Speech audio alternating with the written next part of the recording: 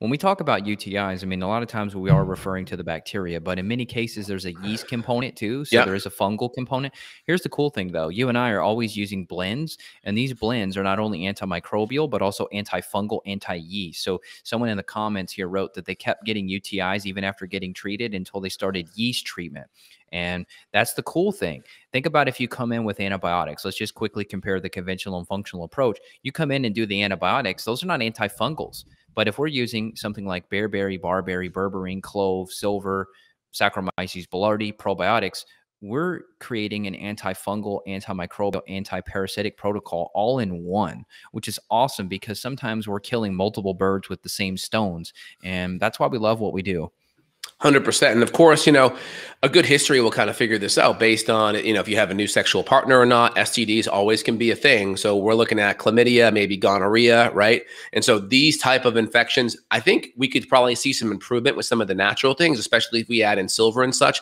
But these type of things, if you're not having results, they may require a special kind of antibiotic if that's at play. And so obviously, it's going to be history dependent. If you're in a steady relationship, then that may not be a thing. Or if you're not sexually active, that probably isn't going to be a thing. But it's always good to kind of keep that in the back of your differential list of things that you kind of work up through from least likely to most likely.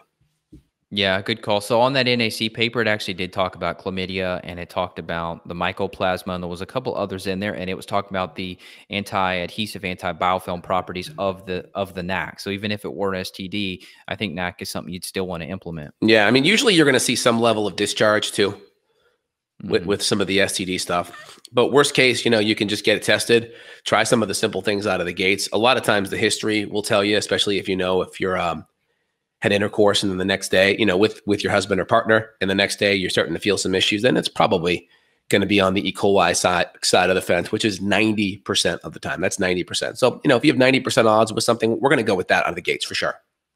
Yeah. Okay. So testing strategies, just to summarize, you could do the at-home test strips for this.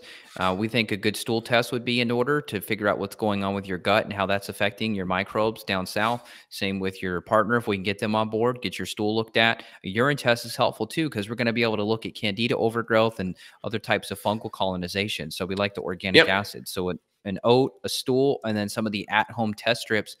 I think that would be a great starting place. Could you do other things, blood work, and as you mentioned, like the urinalysis, and like in the conventional lab, you could do that too, but you might not if you do these top three. Absolutely. And then the big symptoms that would differentiate an STD over a UTI are going to be like more systemic symptoms. So like nausea, fever, swollen joints, sore throat, symptoms that are kind of have gone more systemic.